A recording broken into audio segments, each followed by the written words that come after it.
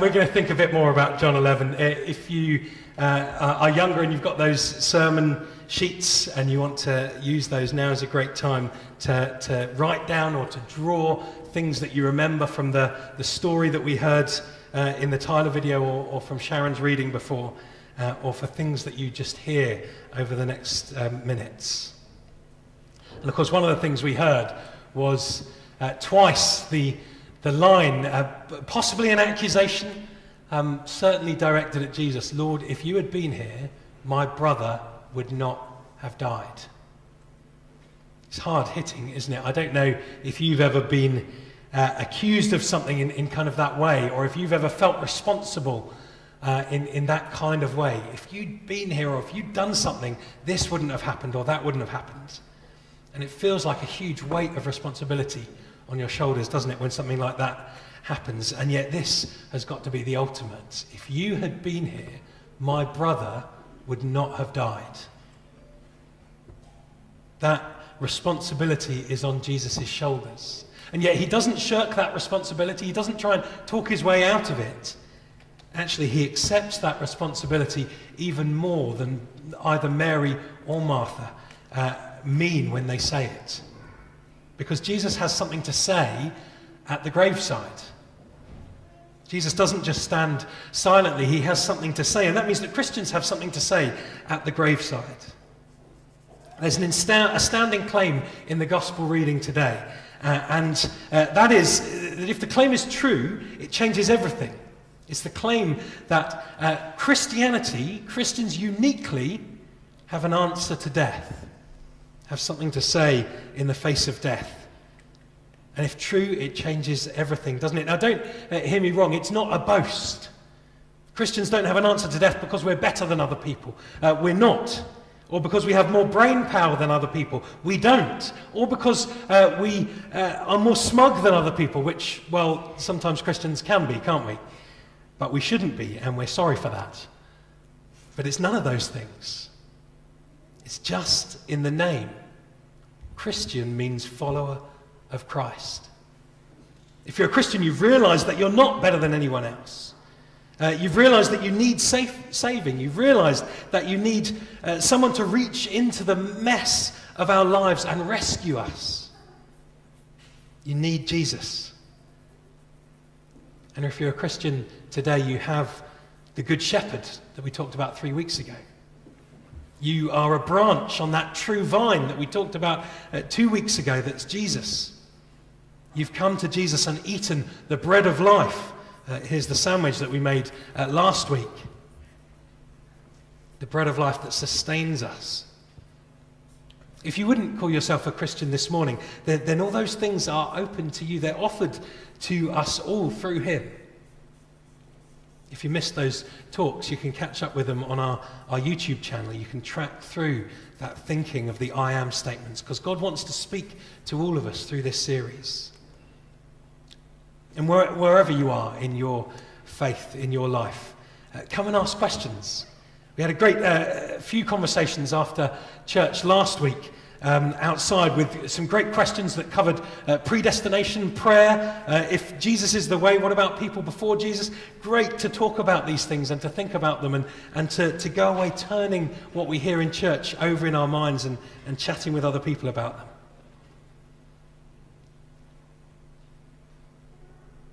And as we spend these weeks focusing on Jesus and those I am statements, they describe him, don't they? He describes himself. And it's Jesus that has something to say in the face of death today. In fact, here's what he said at the graveside of his friend.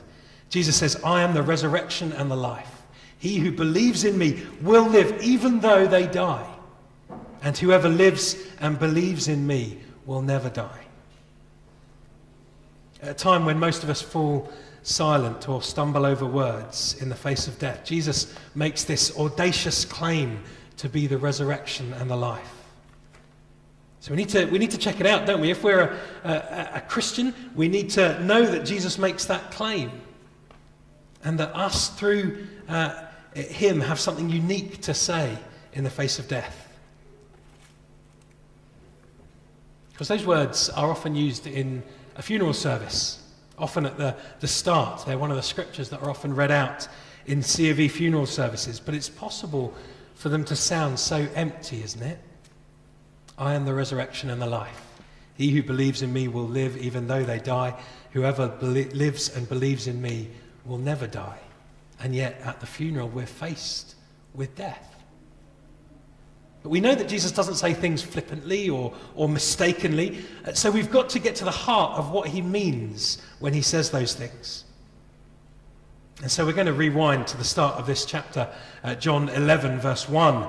And it's a great start to the chapter because, as we heard in the story that was in the Tyler video, it starts with, now a man named Lazarus was ill.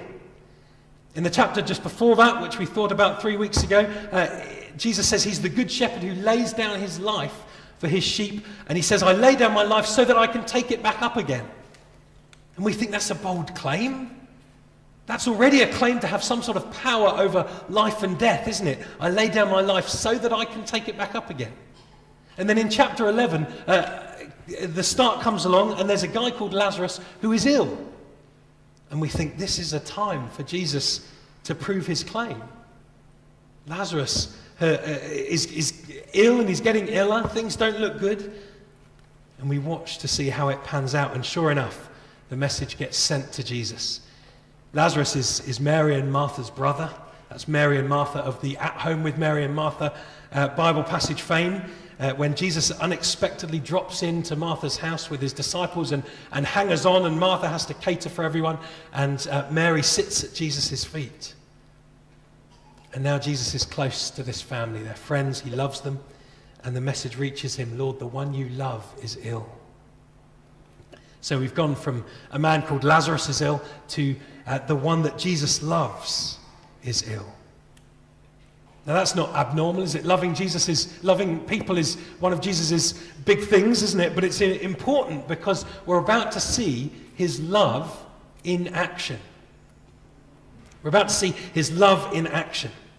And did you spot it? This love in action. Jesus' heartfelt response to hearing someone he loves is ill. If you missed it, here it is, John 11, chapter 5. Jesus loved Martha and her sister and Lazarus. And so when he heard that Lazarus was ill, he stayed where he was for 2 more days. The disciples must have been like, Jesus, what can we do to help? You should go and be with him straight away. You should go and be with the family. We can pick you up some soup and grapes on the way to take to his bedside. Peter would have been looking for his phone so Jesus could FaceTime Lazarus and show that he cared. But Jesus says, I've got a few more things to do here. And then after a couple of days, how about we make the trip to Judea to see them? How do we reconcile those 2 sentences? Jesus loved Mary, Martha, and Lazarus. So when he heard he was ill, he stayed where he was. Well, the key is in verse 4. If you've got a Bible there, have a look with me at verse 4.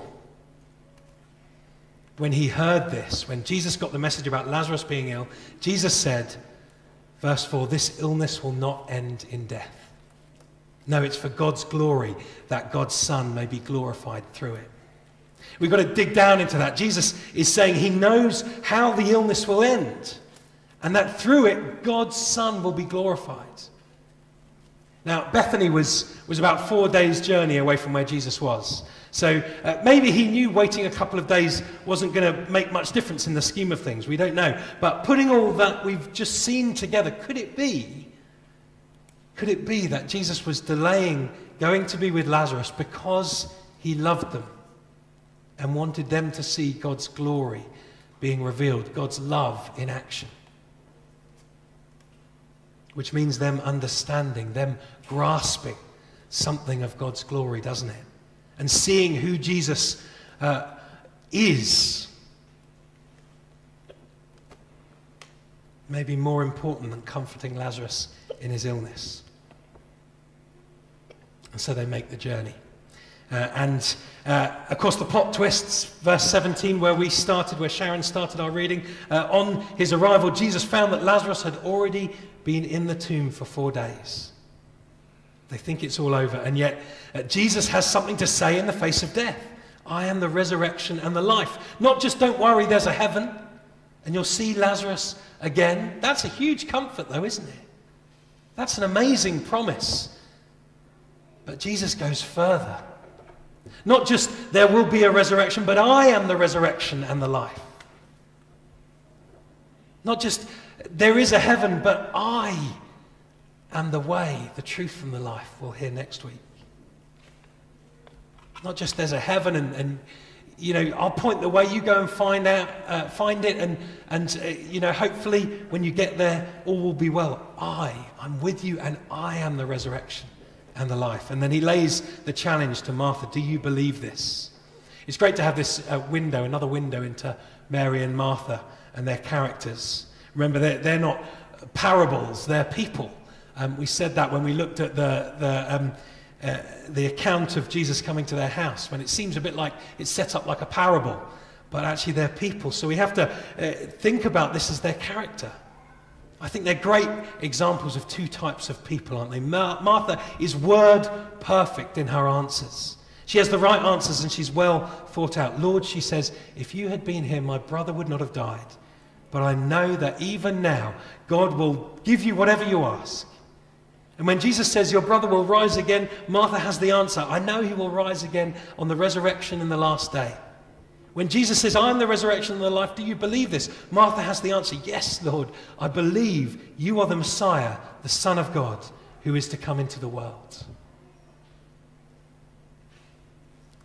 When Mary hears Jesus is there, she runs to him and falls at his feet. She says the same first words as Martha, Lord, if you'd been here, my brother would not have died. They're both real, both genuine, both different. Lord, if you had been here, my brother would not have died. And then she weeps at Jesus' feet. I think we have a bit of both of those reactions in us in the face of death. We know, as Christians, if you're a Christian, we know what the answers should be. We want to preach them to ourselves, don't we? But at times, when it hits us, we just crumple. And when we crumple at Jesus' feet. And we weep with him. And of course, it's so important, that shortest verse in the Bible, isn't it? Those two words, Jesus wept. It's so important to know that Jesus weeps with us. It's so important to know that Jesus weeps at death and sadness and sickness and sorrow. It's so important for us to know that he knows, that he gets what we're going through. It's so important to know all of that. And yet it's also so important to know that this reading doesn't end there. Weeping with someone, comforting someone, coming alongside someone in their grief is essential, isn't it? But we also have more to say about death, because Jesus has more to say about death. And so not for the last time in this gospel, he commands the gravestone to be rolled away. And Jesus, the Lord God on earth, the resurrection and the life, commands Lazarus' lifeless body out of the grave. And those words have power, and Lazarus is raised to life. A few weeks ago in the talk, I said, if you're thinking there might be more out there, more to life, if you're not sure about Christianity, about what it really is, about Jesus, then keep listening to this series. Keep coming along. Well, here is the heart of the gospel, isn't it? Laid out. Jesus offers us life. In Jesus, there's light and life and love. That's where it all started. If we want a gospel summary, in the beginning, there was light and life and love. The Father loving the Son in the joy of the Holy Spirit. And that's where everything comes from. But we look around and the world doesn't often seem like that, does it? We see darkness and death and a disconnection from God. Because when you turn from God, you turn from those things. You turn from light, you go to darkness. You turn from love, you go to disconnection. You turn from life, you go to death. But what does Jesus do when he sees the world turning from God? He comes after us. Just like the shepherd seeking the lost sheep, Jesus comes after us. He says, your darkness will be my darkness. I'll be with you. Your disconnection will be my disconnection. Your death will be my death in your place. And he dies and plunges that darkness and disconnection and death into the depths. And then just like Lazarus, another stone is rolled away. And he rises to new life, which he then offers to us. You in the darkness, do you want my light? I am the light, Jesus said. You in disconnection from God, do you want to be a part with me? I am the true vine. You in death, do you want my life? I am the resurrection and the life. All of these images, all of these promises are centered on him, are centered on knowing Jesus and saying yes to him, and they're offered freely, without conditions, to everyone, to me, to you. And at the end of the talk last week, we prayed a prayer. If you prayed that prayer, that's saying yes to him. Maybe you did, in which case you are part of that light, life and love. Whether that's you or not, let me invite you to pray now, to think about all of these things, to think about that offer that Jesus is holding out to us.